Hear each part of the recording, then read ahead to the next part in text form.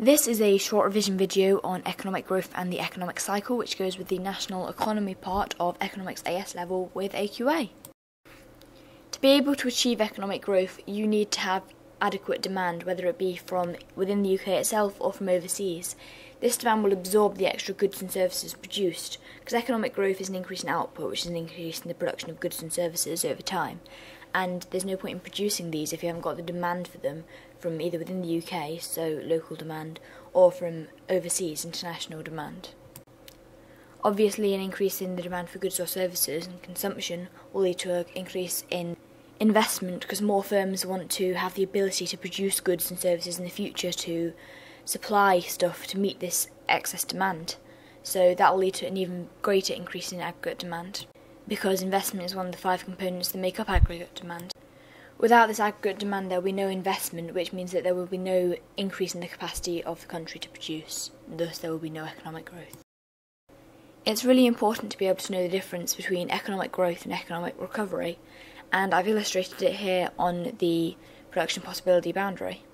When the economy is at point A on the PPB, it's not reaching its productive potential, the factors of production are not fully employed. So simply to get from A to B, which the UK is struggling to do at the moment, but that would be economic recovery. It would get to the actual maximum level of output the country has the ability to get.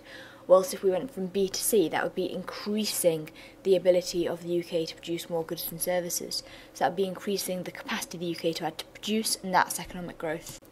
I've then illustrated this on a Keynesian curve. So you can see here that from AD1 to AD2 we've got economic growth. It isn't particularly inflationary. I mean, there's a small rise in price level, but a much greater rise in real output.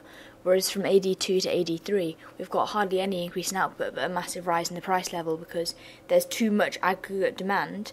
So there's more demand than the supply that's available, so prices have to rise to get rid of this excess demand. That's a positive output gap, which is obviously inflationary. And what governments will tend to do to reduce this inflation is increase interest rates. Obviously this has benefits and costs, and we'll come on to this much later in another video about monetary policy. Now we're going to look at this on the LRAS, which obviously shows the ability of the economy to produce goods and services, the maximum total capacity it has to do so. Obviously this is affected by the quantity of the factors of production that are available. So countries with larger populations, more resources in the land, they've got a greater ability to produce goods and services because they've got more factors of production. Obviously, productivity has a massive effect on the LRAS curve, because it's the ability to produce more with the same input, so you get more output from the same input in the same period of time. So if you've got a greater productivity, you've got a greater capacity to produce. And obviously technology goes hand in hand with productivity. If you've got better technology, you've probably got higher productivity. And also, technology, it's great to have it, but it's only important if it gets taken up by the firms within the country, because if you've got the technology there but no one's using it, that's a bit pointless. It has absolutely no impact on the LRAS curve, so it has to be taken up by firms. So those 3 factors on the top there will cause there to be a right shift of the LRAS curve, and you're probably thinking, what's the benefit of this? Well, let's be honest, you're probably not, but I'm going to tell you anyway. A right shift to the LRAS curve leads to lower prices. As you can see there, we're going down the AD curve, an extension of the AD curve, and I've forgotten to label the axis, but if you went across you'll see the price has fallen. More output, obviously, we've gone right along the output line, so increase in output, and therefore the country is more competitive. We've got more goods and services still internationally, and they're cheaper, so it makes us much better to compete on the international market. Obviously we need to take quality into account as well, because there's no good producing extra if it's really low quality. But if we've got good quality goods and services, as we tend to have in the UK, and we can get it cheaper, well, there we are. We're more internationally competitive. That means we can reduce our balance of trade deficit and stuff like that. Moving on now to the population and economic growth. Obviously the population makes up labour, which is one of the factors of production, so it's really important to have a high participation rate, which means there's a large proportion of the country's population that makes up the labour force. And here are different ways to increase the participation rate. Obviously if we've got an increase in immigration, that's really good, because it's more people in the country, more labour in the country to work, so we've got more labour, so greater capacity to produce. Obviously there are costs and benefits of immigration, we're not going to go into that, but obviously more people coming into the country, in terms of economics, that's good for the country, at least in terms of shifting the LRAS curve, because we've got people here who are making goods and services, increasing our output.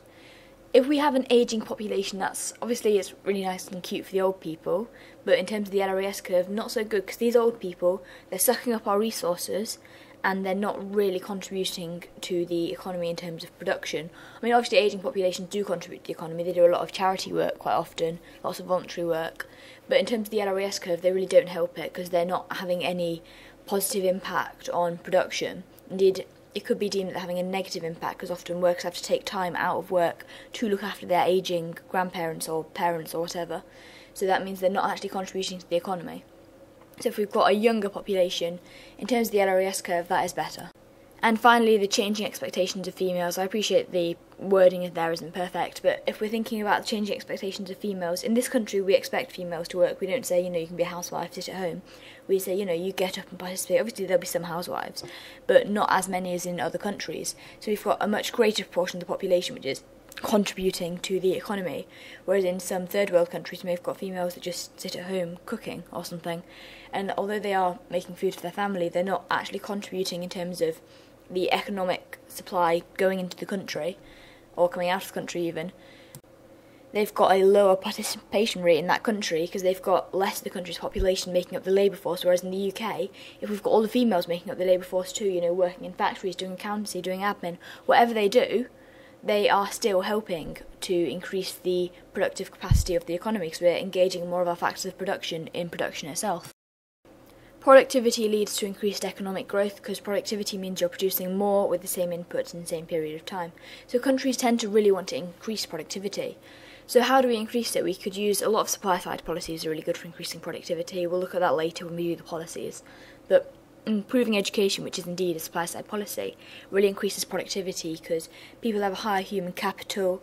They probably can produce more in the same period of time if they're trained to use the machines. They've got a wider knowledge of what's going on, so it means they're more likely to be able to fix them, stuff like that. It just increases productivity drastically if you've got educated people running factories, running machines. I suppose you've got educated management, they know how to do things efficiently, save time, stuff like that.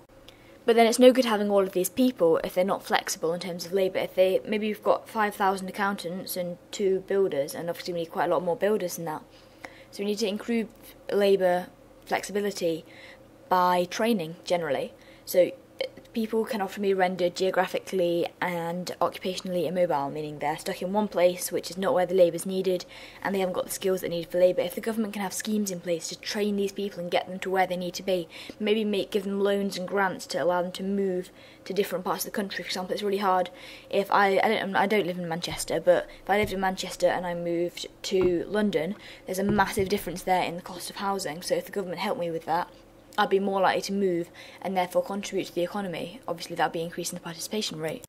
Technical advances, they are great for increasing productivity because if we've got a machine that can make 50 things in an hour and a machine that can make 100 things in an hour, the machine that makes 100 things an hour is far more efficient. It's using its time much more efficiently, and obviously it's making more using its inputs within that time period. And finally, investment into growing industries. If we put investment into industries that are currently growing, it means they can grow much faster to meet the rising demand for whatever they're producing. If we put all of our investment into, I don't know what sort of companies we'd put it into, maybe pot plant industries, I mean, there's no real boom for pot plants, whereas there's a massive increase in demand for mobile phones and stuff like that. If we put it into that industry, it will be much more effective than if we put it into the pot plant industry, which really isn't seeing a massive boom at the moment. Well, I suppose it might be. I just always use that example because I'm sat right next to a pot plant, which is quite a big pot plant actually. What's it called? Madagascar dragon tree. Classy. Except it's kind of dead, so that's not really such a good thing. I mean, we've seen this diagram already today. We're going to look at it in more detail, so the position on the PPB itself. Obviously at A, we've already discussed this, we're below our economic capacity because we've actually got the ability to produce much more if we actually manage to get to the PPB itself, onto the frontier itself. But unfortunately, for some reason, we're not reaching that level. Maybe we're not fully engaging the labour we've got, maybe we're not really using all of our land, stuff like that. Then we have B and C, they're completely different positions on the curve. At B, we are producing much more capital goods, which means that maybe the materialistic standard of living for people in the country won't be so good, but an increase in capital goods means that in the future we're going to have a greater capacity to produce more consumer goods, more goods and services. So whilst short-term opportunity cost is consumer goods, long-term we'll actually be able to produce more goods and services. Maybe they'll be of better quality, maybe they'll have a lower average cost if we've increased our productivity, so that'll be cheaper price for the consumer, stuff like that. Obviously, if in the future we're going to get this increased capacity, that is economic growth, which has loads of benefits, as we discussed in the previous video, I think. At C, we have loads of consumer goods, which is really good short term because materialistically everyone's better off. Everyone's like, woo, loads of consumer goods, way.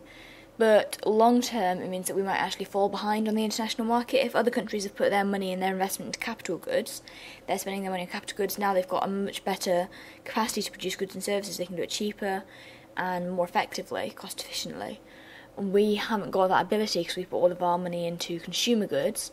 We're going to lag behind, which could lead to an increased balance of trade deficit.